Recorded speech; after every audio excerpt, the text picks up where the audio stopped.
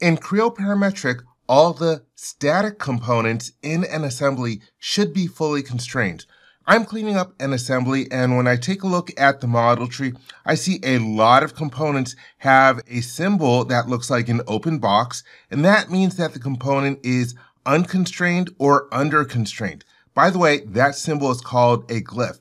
And in the process of cleaning up this assembly, I found that my piping assembly that is failing is doing so in part due to this underconstrained parent component.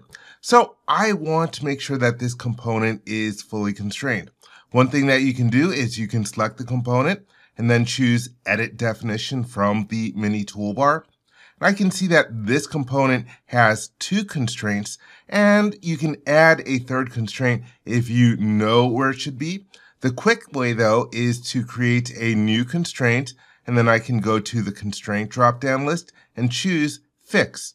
And so now it is fully constrained. When I hit the check mark, this component is now fully constrained. There's no longer a glyph next to it in the model tree. Let's take a look at a couple other ways of fully constraining a component. Here is another one. I will select it and then Edit Definition. And when the dashboard is open, I can hold down the right mouse button. And from my right mouse button menu, I have a Fix Constraint option. And then I can hit the middle mouse button.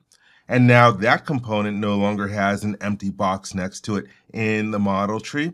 And probably the easiest way to do this is to select one or more components. I will use the Shift key to select all four of these components. Let me zoom out so you can see a little bit more where they are on the screen. And so actually, let me do that again. I'll show you. If I select them and by holding down the Shift key, I have my Mini Toolbar that opens up. And one of the icons in the Mini Toolbar is the Fixed Location icon. And that will automatically add a fixed location to all those different components.